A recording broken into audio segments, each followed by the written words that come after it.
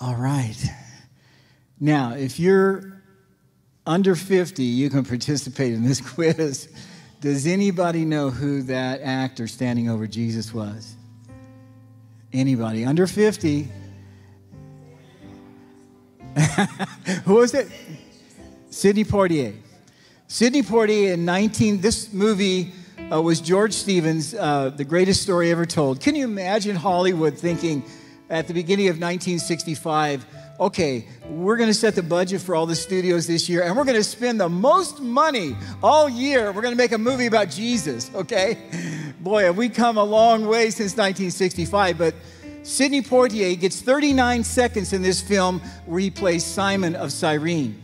He does it for nothing. In fact, he had about 45 minutes that was cut out of the film, but just a year before, Sidney Poitier won the Best Male Actor in the Academy Award for his movie Lilies of the Valley.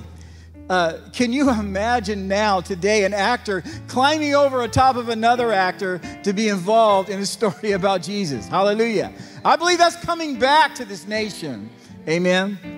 We're going to talk today about Simon of Cyrene. And for one brief moment, he is caught in the middle of canceled culture, right? He's right next to Jesus. He's touching Jesus. He's got the cross, the patibulum, in which Jesus was struggling to carry on the way to Golgotha. You see, 250 years before this, Ptolemy, the Roman dictator, he kicks all the Jews out of Egypt and sends them to Libya or the Cyrenian area. And so these Jews have been there and they formed their own culture and their own language, 100,000 of them. But there's a Cyrenian temple, Jewish temple in Jerusalem, and every single year, thousands of them migrate from eastern Libya all the way to Jerusalem. And so Simon of Cyrene is there this year with his two sons.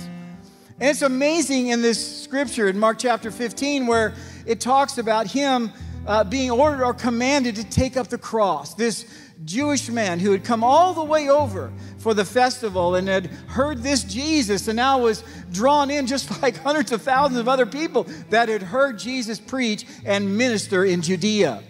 And now he gets there and he's now being asked to take this place at the fifth point of what we call the Via Dolorosa, or the way to the cross, and he's asked to take the cross from Jesus. Now, this is really interesting because it calls him out by name, and it calls out the names of his two sons, Rufus and Alexander.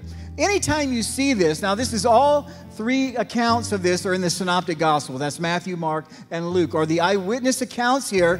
When you see that in the Word of God, plant yourself for a moment there and find out why is that so significant that they went all the way to give their names and maybe some of their legacy. It may open up a treasure trove for you and I when we study the Bible.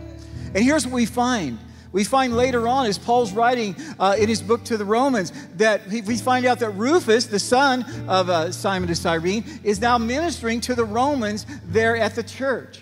We also find other exploits of Alexander as well. And interesting enough, in Acts chapter 11, when Stephen goes to Antioch to preach the gospel, the Bible says that a bunch of Cyrenian Jews come to a saving knowledge of Jesus radically and are preaching the gospel and winning Greek Hellenists over to them. And a lot of the legwork for Stephen has already been done.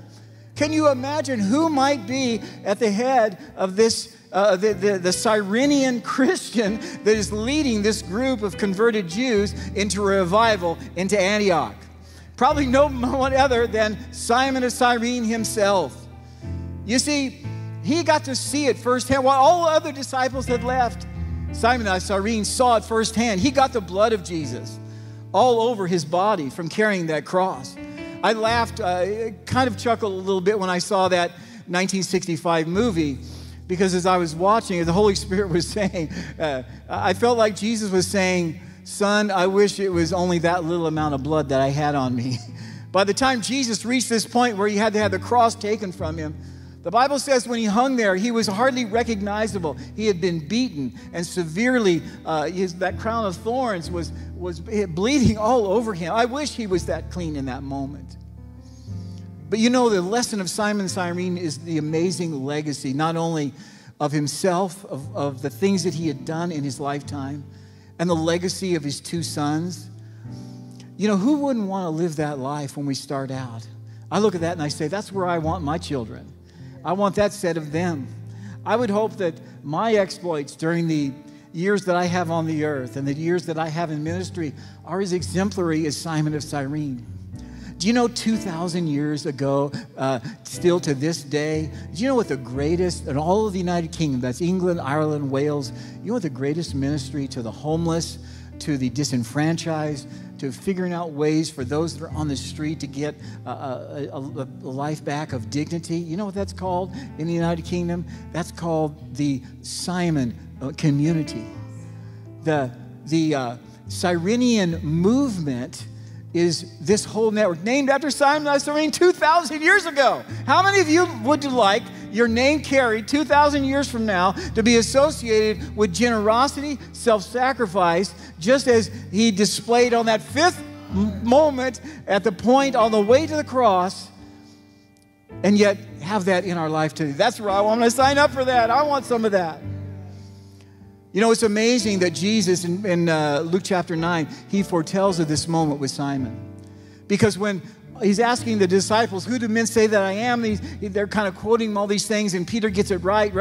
Right after that moment, he says, well, if you're going to believe that, then there's going to be moments where you've got to take up your cross daily, and you're going to have to follow after me. It's interesting in Luke's description of this moment, it says that Simon picked up the patibulum and carried it behind and walked behind Jesus all the way to the hill of Golgotha. Jesus prophesied this own moment. He knew. This wasn't a surprise to Jesus. He knew that. He was picked out of the crowd probably because the centurions recognized that, hey, this man must love them. To get this close while all the other believers had fled, this man was up to investigate. There must have been sympathy on his face. I believe that with all my heart as I read the scripture. Thank God for men like this to challenge us with their generosity, that it would live in a legacy that we can still carry today. Heavenly Father, we thank you for this wonderful Easter season. Father, in a canceled culture 2,000 years ago, we find one of the most precious stories in all the Bible. Lord, that challenges us today, and as Lord, as Simon gave, of his life, of his sons, of his legacy, of his generosity. I want to say yes to that today, Lord. Father, do that work in us, in the church, that we might establish the kingdom of God right here in the San Fernando Valley, in the desperate city of Los Angeles that needs a touch from God right now. And we thank you for all those that give today that are part of this church. You'd bless them abundantly with all that you have given them. Let them sow that back, just like Simon did in that day, to the kingdom of God. We hope you enjoyed that video. We're always posting new content, so go ahead and click the subscribe button now to subscribe to Every Nation City Church channel. God bless you.